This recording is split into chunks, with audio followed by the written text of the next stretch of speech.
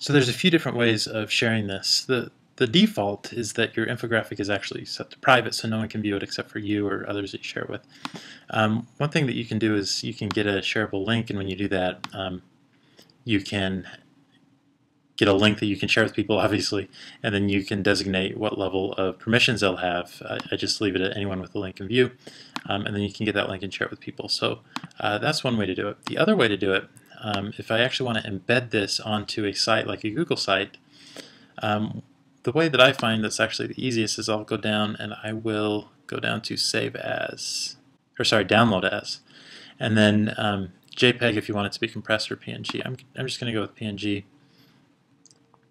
and then you'll see that that is saved. I'm going to go ahead and show that in a folder. So I see here I'm going to click that over to my desktop. Okay, so now let's say I want to put it in this page. I'm going to go ahead and edit this page and insert an image. It's really easy. I just go to Insert, click Image. I'm going to have to upload the image. Hit Open. Hit OK. And you'll see that this is quite a large image, and that's actually good because you'll want people to read what's there. The default that I tend to do is go to 100%, so that makes it 100% of the page.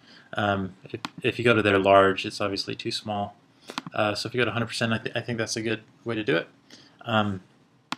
And then the other way that you can embed it, I actually don't recommend, but I'll just go ahead and show you how you can do that. You can go to Insert, and then Google Drive, and then you go to Drawing. And then it has all of your Google Drawings there, and I'll go ahead and select. And then you change the height and the width. And this is why I don't recommend it, because it's really difficult to know what height and width you want it to be. I'll just go ahead and go 2000, which is huge. And then I'll go 800. So again, it's really just a shot in the dark, but you'll see that it's there. And then when I hit save, it'll show up. But again, it's a little too long. So it's really up to you how you want to do that.